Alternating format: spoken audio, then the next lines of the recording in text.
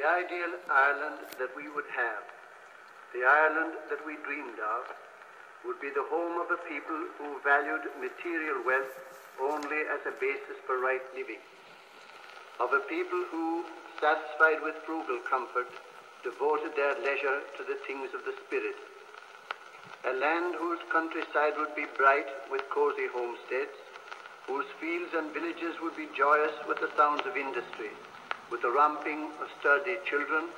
the contests of athletic youths, and the laughter of happy maidens,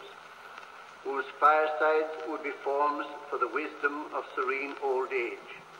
the home, in short, of a people living the life that God desires that men should live. With the tidings that make such an Ireland possible, St. Patrick came to our ancestors 1,500 years ago, promising happiness here no less than happiness hereafter. It was the pursuit of such an Ireland that later made our country worthy to be called the island of saints and scholars. It was the idea of such an Ireland, happy, vigorous, spiritual, that fired the imagination of our poets, that made successive generations of patriotic men give their lives to win religious and political liberty,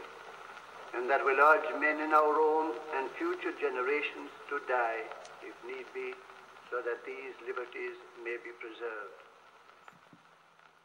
100 years